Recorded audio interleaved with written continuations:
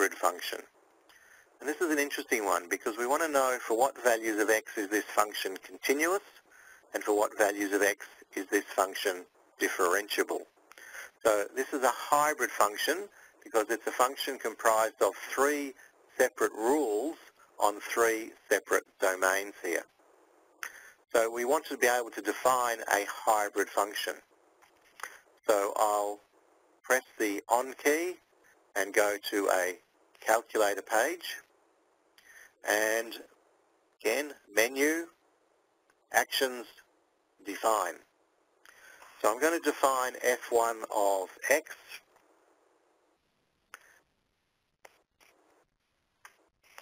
and I want to get a branch here. Now again, from this template we can see that we've got our branch of 3 bits there. So that will give us the graph in 3 bits.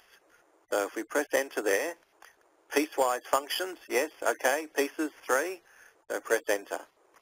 So in the first one I'm going to type in x squared plus 1, and this is where I type in the domain for that piece.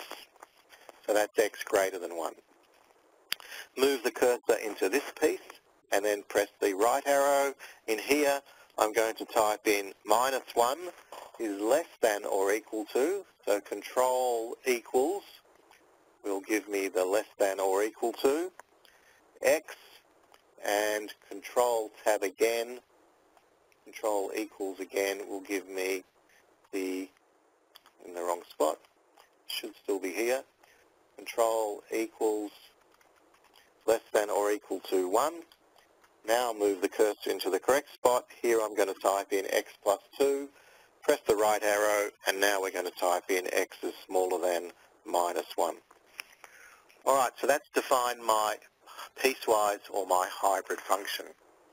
Now, when I go to the graphs page, I've already sketched this.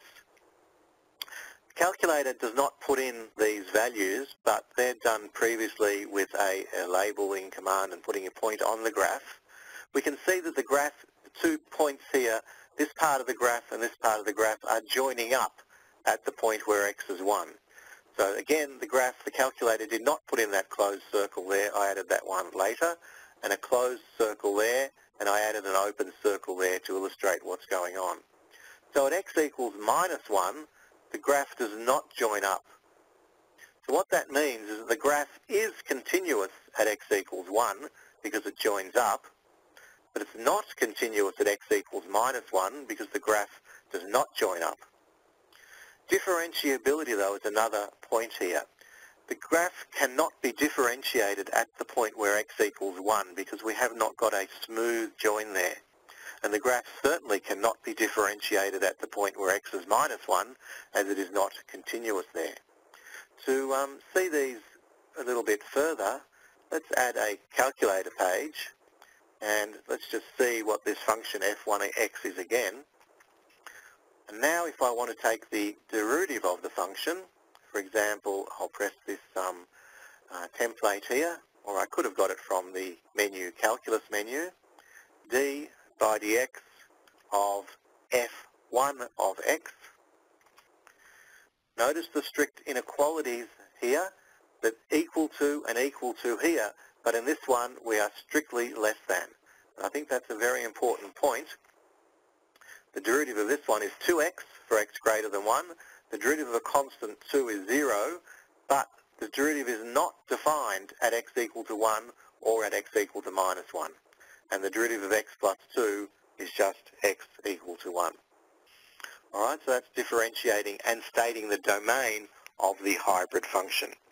So a very sort of important little result there.